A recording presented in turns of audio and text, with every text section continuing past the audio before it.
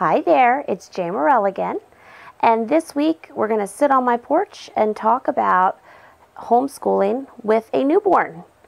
I've heard from many moms who are adding a new baby at some point during this year, and of course we are adding a new baby right around Christmas time, and it's a question that comes up a lot, especially when it's something that a family hasn't done before, or if it's been a few years since you've added a newborn during the homeschool year. Us moms, we just do so much, and then we wonder, well, how am I going to add that new baby too? So we're just going to talk about some tips and some helps that other moms have shared today and some things that I've learned along the way. Jumping right in, let's see, if you were sitting, there's another chair here, just pretend you're sitting right here beside me, and if you were concerned about homeschooling a newborn, the very first piece of advice I would give my good friend would be to make sure that you take care of yourself. And we know that as busy moms and then adding in that homeschooling, it can be hard to remember to also take care of ourselves. And the days go quick and life is short and it can be a big whirlwind. So especially when you're expecting a little one, that's a great opportunity to put your feet up on the couch. You are growing a big reason to rest. I always spend, it seems like my pregnancy with Amelia, which was in 2013, I just felt like I spent the last 3 months on the couch with my feet up, and we did a lot of couch schooling during that time, and we employed a lot of grace and flexibility, because ultimately that's what homeschooling, a big benefit of homeschooling, is the flexibility that you and your family have. So if you need to do school from the couch, you are more than able. If you need to take it slow and steady as the mom, you're able to do that. So getting back to taking care of yourself, if you are able to get the best sleep and the most amount of sleep that you're able to at night, it is so helpful. I know for me, when I am rested, our day goes so much better. When I am short on sleep, I am crabby, and I am just a big 2-year-old, pretty much. Me and my little ones match up. So if I get my sleep at night, then that really sets us up well for the day before. Now, a lot of times I have to plan for that. Our youngest children go to bed right around 7 o'clock. So if I know that I need a good amount of sleep, then I go to bed right after them. And some people may be like, how can you go to bed so early? And I just have to. It doesn't mean I go to sleep at that exact moment. I mean, I may read for a little bit because reading is always good for my soul. I may read for about 30 minutes or so. I try not to read for 3 hours because that can defeat the purpose. But I try to read for a little bit if I'm able. And I will sleep 7:30 at night to 7:30 in the morning during the last stages of my pregnancy easy. Another helpful thing for me to do is to try to get a nap in the afternoon. It is not uncommon for me to sleep 12 hours at night and then sleep 2 to 3 hours in the afternoon, again, if I'm able to. I know that sometimes we have children who aren't napping, and we're not always able to take that nap in the afternoon, but even laying down on the couch and putting my feet up, and even if I'm doing things with the children, my body is still in a resting position, and that's majorly helpful to the whole spirit of our home. And that can even apply to homeschooling while mom is sick. You don't have to stand the whole time you're homeschooling. You don't have to take on the appearance of a formal teacher in a classroom. That's part of the beauty of homeschooling. You're at home, and I know that some people think homeschoolers live in pajamas, and whenever I'm at the end stages of my pregnancy, I'm comfortable. I'm in my pajamas or the yoga pants or a sweatshirt. We relax, and that is totally allowed. That's a very wonderful gift that we have as homeschooling moms. We get to be comfortable. Not only are we with our children all day, but we can be comfortable, and especially while we're pregnant. That's the most important time to be comfortable. Another important thing to do to take care of yourself is to drink your water throughout the day. Now, I know, and guys, you don't have to listen. That means more trips to the bathrooms, Mom. But I can only speak from my own experience. I feel better when I'm rested, and I feel better when I've had a bottle of water that I just constantly refill, that I'm working on all day long. I am sharper. My mind is sharper. My tone of speech is calmer with my children. It's just very good for me to be rested and to drink my water. Another thing that I'm learning, especially with this pregnancy, is to really watch what I'm eating. This is my 7th pregnancy, and many pregnancies I just took pregnancy as an excuse to, hey, I can eat what I want. I can have I can choke on a Coke and a chocolate eclair if I want to. But now I realize, if I'm going to continue to have babies and be a healthy mom and be in good physical and spiritual shape, I really need to watch what I'm putting into my body. So this pregnancy, I'm watching what I eat. I'm really watching my carb intake. Even before I got pregnant with baby Daniel, I was already thoroughly loving the Trim Healthy Mama plan. It seemed easily lost 20 pounds, and it was a very enjoyable way to do it. Just so many benefits to the plan. Again, I highly recommend that you get the book, but it's also an excellent plan to continue with during pregnancy, because I'm totally off of sugars. I'm not using any enriched flour. If I'm cooking something that needs flour, I use milled flax a lot, which they highly recommend in the plan. And the overall idea of the plan is I'm not eating in a way that spikes my blood sugar. And of course, there's times when I sin, and I know it though. I really feel it in my body. About 2 weeks ago, we were all, starving after church. I didn't have anything prepped at home. My husband wanted to take us out for pizza, and I was not good, and I had pizza, but boy, I felt it. I felt horrible on the way home. It was I just totally missed it. So eating well, I know, is so important for me and for my body during pregnancy, and of course all the time, but especially during pregnancy, because like when you're growing a baby and growing a placenta, odd things happen in women's bodies, and we just really have to watch what we're putting into them. So that's rest, that's drinking our water, that's eating what's right for our body. And there's probably certain things that you can eat and still feel great, and I can't eat that I don't feel well when I eat them.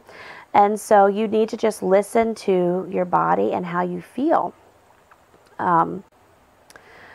So for the last 12 years, we have added a new baby to our homeschool family every other year. And we've had the new baby, and then we've had toddlers, and new baby with toddlers, and then older children. And, our family has just continued to expand. And I know that many of you moms are in the same situation. So last night on both of my Facebook pages, on the Free Homeschool Deals page and on the Jamerrill Stewart page, which used to be the Holy Spirit-led homeschooling Facebook page, I just asked moms to share their thoughts and their tips on how they incorporate childbirth and adding a newborn during the homeschool year with their family. There's a link to an article that I've written about homeschooling with a newborn that's in the description of this video. If you click that link in the article, I also have links that take you to both of those Facebook discussions. And there are well over 100 moms who have chimed in, giving their thoughts and their advice and their tips, which I think that's part of the beauty of homeschooling, is that we have so many moms that we can pick one another's brains and again, take what works, leave what doesn't work. But we're certainly not alone in this, and there's a lot of great information and thoughts out there to give a try and make work for you. The biggest thing, and I've mentioned this before, but just God's grace and flexibility. We are able to make our own schedules as homeschoolers. we are able to decide when our holidays are, decide when our breaks are. I talked to one mom who she had a scheduled cesarean. She has one coming up this fall. So they went ahead and started school a little earlier this summer. And so she's already planned in time to give her body time to heal and time to really just soak up and enjoy that baby, and without it being as pressured of an experience, because she has a scheduled date. So that's obviously very helpful when we can schedule our births. I know that with my birth of baby Daniel, that's right around the holidays, and we'll be taking a few weeks off anyway for the holidays. So that's really going to give us our baby buffer time for his birth. The biggest thing that I don't want us as moms, you know, especially if you've had a couple children, you can probably look back, and some moms can look back and see, you know, with that baby, I really feel like I rushed those newborn days or those weeks, and if I could do anything different, I would just slow down and enjoy that more because it goes so fast. And no matter how many babies you've had, you know, it's just a blink of an eye, and those days are gone. You know, with my 14-year-old, we're already discussing college classes and military plans, and that's my baby. But if you have a upcoming birth, a new member of your family, that is the time to really remind yourself, now wait, this goes fast. And the newborn days really are days. And before I know it, I'm going to have a mobile baby and a toddler, and then we're going to be picking out kindergarten books. So it goes so quickly. I really like to remind myself that strong family time is one of the main reasons, definitely in our top 5 reasons why we originally felt led to homeschool and chose homeschooling, because we wanted our family to be together, we wanted a strong family bond, and we wanted major life events to be savored and enjoyed as a whole by everyone. So when I know that it is a major medical event to have a baby, and again, you have to take care of yourself as a mom, but it also needs to, it doesn't have to be a trauma or a burden. You can move slow and steady, and you can really enjoy those days and incorporate all of your children in those days. And remember, you don't have to do school from 7:30 in the morning till 3:30 in the afternoon. And that's where the flexibility comes in. I know that for various reasons during different seasons, our homeschool time has been all over the map. If I have a new baby, when we were just starting homeschooling, Jaden was in his 1st grade year, Zion was a toddler, and then we added baby Naomi.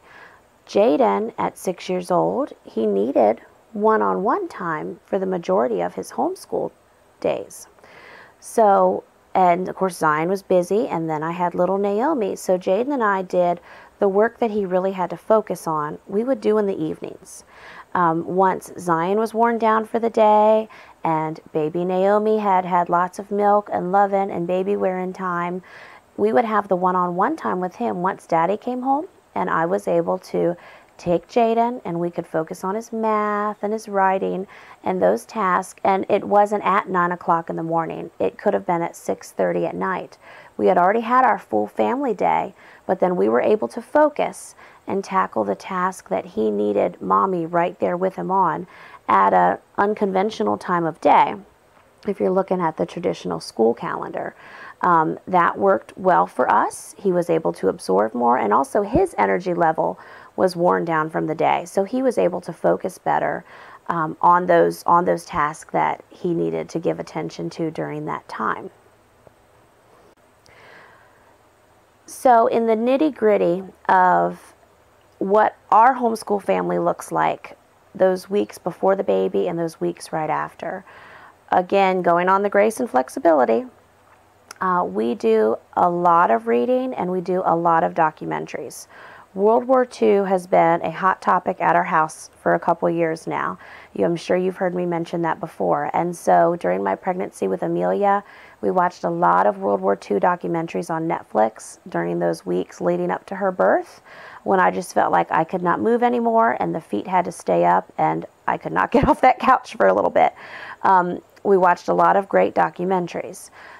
Also, we would do a chapter book a day many times. When I had a day where we didn't do so many documentaries, I felt like, okay, this is a reading day, then we would read an entire chapter book in one day. We would start about 9 or 10, and we might read all the way until dinner time. And even the little children, they would end up getting sucked into the book, which is a wonderful thing. Even if they had times where they might go do Deplo blocks or they may go play, they would still end up back in the living room with the older kids and I. And they would soak up a lot of the book as well. So reading on the couch is a wonderful tactic during those last couple weeks of pregnancy. And I give myself at least 2 weeks after the baby's born where, you know, there is no formal schooling at the kitchen table. We are just enjoying the baby. The children can help bathe the baby. They can bring mommy things. They're big helpers. And those are excellent times to grow those independent life skills. Older siblings can help make sandwiches for younger siblings who maybe haven't done too many things independently before. In those weeks following the baby, you can give them tasks to do that stretch those independent skills. Maybe they haven't put silverware away before. And you know what? While you're there with the new baby, it would be a great time for them to learn where the spoons go and learn where the forks go and start being a big helper. And so while I'm wearing the baby, we just slowly start getting back into our daily homeschool routine again, where the smaller children are at the table and I do activities and homeschooling with them, while my 2 older children, who are 11 and 14, complete their independent task. Normally by that point, and again I say normally because can I get an amen? We all have days that don't go normal at all and we just scratch that off and start again tomorrow because His mercies are new each day. So normally after the smaller children have had a good hour and a half of my focused time while I'm wearing the baby and the older children have done their independent work, then we switch. By this point, the younger children play, or if the weather's nice, we have outside time. It really depends seasonally on what task they do next, but I have what I call one-on-one time, one-on-two time with my 2 older boys while our 3 younger children go do their additional activities. By this point, Amelia, who is 18 months, I put her down for her nap, and then I will still be wearing the baby at this time. From there, we transition into lunchtime, and then we do group read aloud times. So with adding the new baby, we would just start with how we normally do our day, and we would get as far as we can get. For a few weeks still after the baby, instead of read aloud time, that just may be quiet rest time, and I continue to take a nap too. And we just add in a little bit more each week until we're back to our full routine again. But again, nothing is lost, nothing is missing, because we know as homeschooling families, our children are learning all the time. They are learning in everyday tasks, they are learning in independent tasks, and they learn multiplied volumes with the family time and the actual sitting at the kitchen table homeschool time than they would in different situations. So rest assured, you are doing an excellent job as a homeschool mom, and adding another sweet baby will not traumatize or throw your family into peril. You just keep moving slow and steady, doing the best you can every day. I usually make a list on our whiteboard in the morning of what my goals are for our family for that day and kind of give some loose time blocks. I don't do well scheduling into 15-minute increments, but give some time goals on, what I would like to accomplish by this time. And usually whenever we've added a new baby, I feel like if I'm getting half or 3/4 of those things done, then we're doing excellent. And what we're missing, there will be plenty of time to slowly get our routine back in order. But the main goal is to just keep your family moving and let it be a calm and wonderful experience adding that new baby. Now, I had mentioned that I did ask on Facebook for other moms to give their opinions. So you see, I have my phone here. I'm going to, let's see, can Jamerrill get on Facebook on her phone? I'm going to read you some of those excellent thoughts from other moms. The first lady, I'm going to read her comment. She's a friend of mine. Her name is Maureen Spell, and she has a wonderful site, Yay Yay, for Spell Out Loud. She offers great printables and wonderful information that's over my head, but I'm trying to soak it in, no pun intended, on essential oils and homeschooling a large and growing family. She also has some wonderful resources on doing science with preschoolers. Lots of fun and really doable things. But she gave her thoughts on homeschooling with a newborn, and I'm going to read those for you. And then she also wrote an article about homeschooling with a newborn, because, you know, a lot of these topics, us moms, we just keep on going and adding our little spin to it. And so I will have a link to her article and her thoughts in my article that's linked below. But what Maureen shared, she says, don't stress out about homeschooling looking a certain way during this time. Yes, there can be some pressure to get it all done, but usually that pressure comes from ourselves, and that is so true.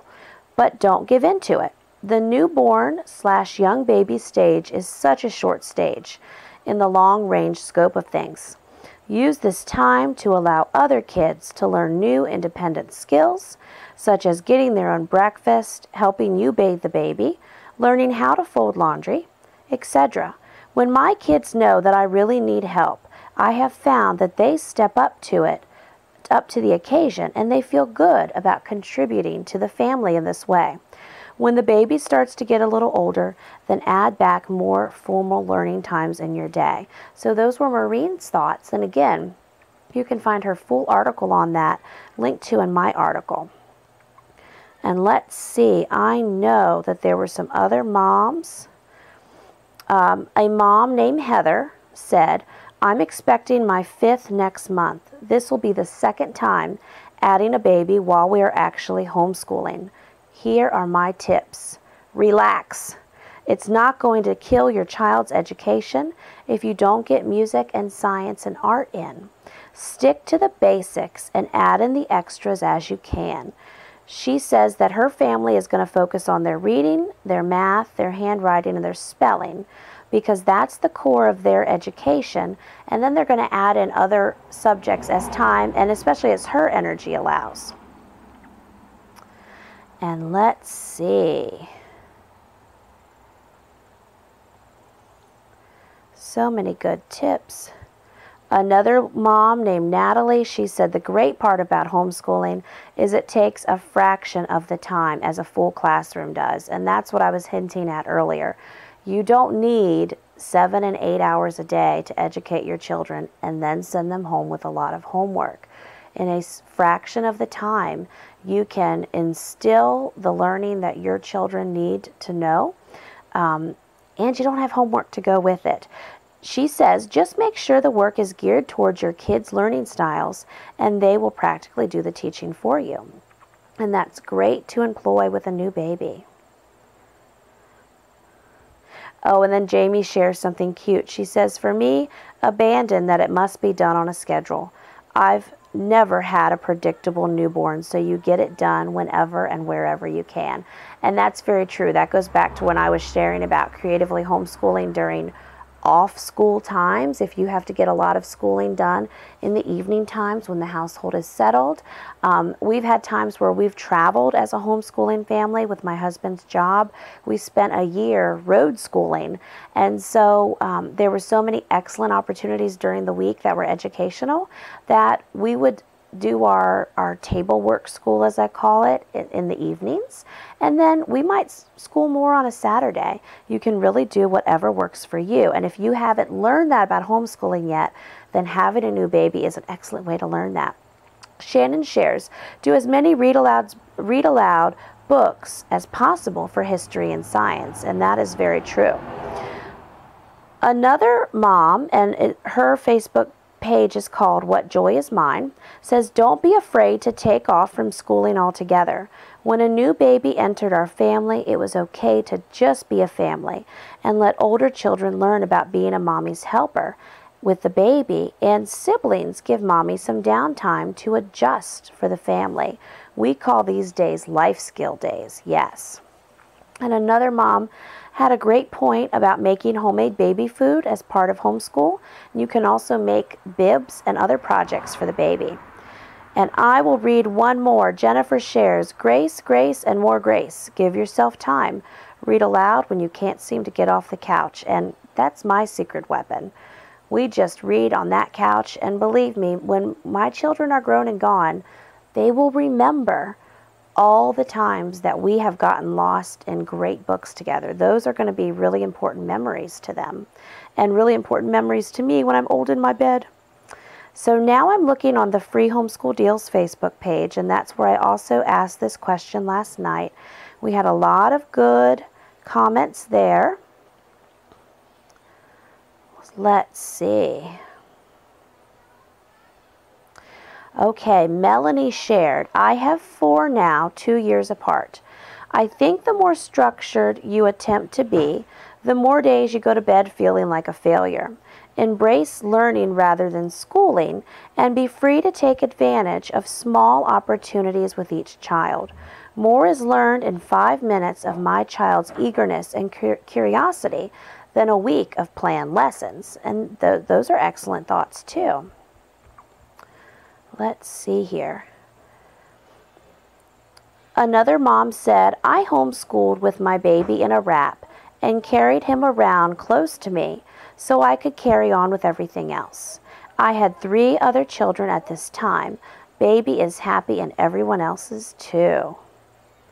And we had a comment from a mom who has been homeschooling for quite a long time, and I'm going to find it here. And again, you can go on the page and look for it also. Excuse me while I find it. Another mom says, the biggest thing is to be flexible. Don't try to be super mom. Utilize baby's nap time as much as possible. If you are nursing, bring the older children alongside to you for reading time. So I think it's easy to say that homeschool moms love to read. We love reading time. Jessica says, I have a 5-and-a-half-year-old and a 3-and-a-half-year-old. I am homeschooling along with a 3-and-a-half-month-old. I wear him in a wrap and nurse him while I teach the older 2. If the baby requires more care, I simply take a break and let them play or color or do something that doesn't require too much direction for me at that time. Oh, and another mom has a great idea.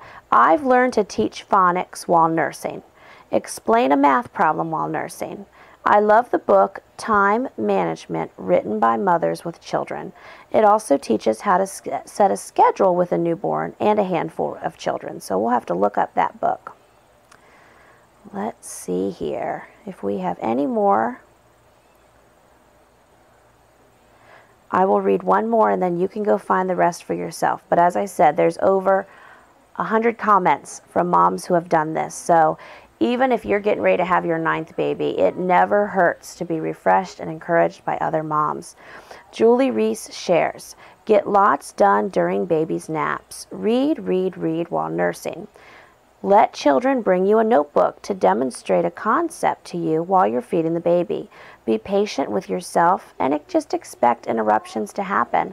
And that's right, we live this life together and life gets messy together, and we just have to do the best we can as a family, and again, try to make it a wonderful, enjoyable experience. So these are some of my thoughts on homeschooling with a newborn, and you've heard from some other moms too. Please go ahead and share in the comments of this video what advice you would give to other moms. Share how it's worked for you. You could even share some things you tried that just didn't work, and maybe that would save another mom some time. Another question that came up a lot in the comments on Facebook was about homeschooling with a newborn is easy. It's homeschooling with a toddler that's hard. And I know those toddlers can be challenging, but that's also a wonderful opportunity to get them in the flow and routine of things with your family and with homeschooling. So Coming up very soon, I'm going to have a video and more helps on homeschooling with toddlers. One toddler, many toddlers, toddlers and a newborn. We'll share and chat about it all. But I also don't want to discredit the pressure and the emotions that moms who are adding in a newborn also go through, because their bodies are going through so much, and we know there's just a rush of hormones and emotions and so much, and I'm homeschooling. So slow and steady wins the race. Enjoy that flexible schedule. Take care of yourself. Let the children fill the couch with books for you. If I feel like we have to get out of the house because my last 2 babies have been a winter baby, and now baby Daniel will be a winter baby, our get out of the house activity may be to make it to the library in town, to let the children pick out wonderful books, and to get back home. And that is a wonderful activity for one day when you are getting towards the end of pregnancy. If you can accomplish that, you're a winner. And then they've had an outing and they have fresh books. So possibly you can sneak some resting time with some of your books, and they can learn and enjoy some time with their new stack of books. So I had to throw that last one in there. So again, leave your thoughts in the comments. Be looking for the Homeschooling with a Toddler video coming out soon. Be sure to subscribe to my channel, because it tells YouTube that you want to see more of my videos and that you're enjoying them. And it also helps you not miss a video, because my goal is to get 1 to 2 videos out a week. And of course, I miss that terribly sometimes. So that way you won't miss it when I get something up. And besides that, I hope that you are having a wonderful start to your new homeschool year. The weather's beautiful here today, but I know I can feel fall is coming.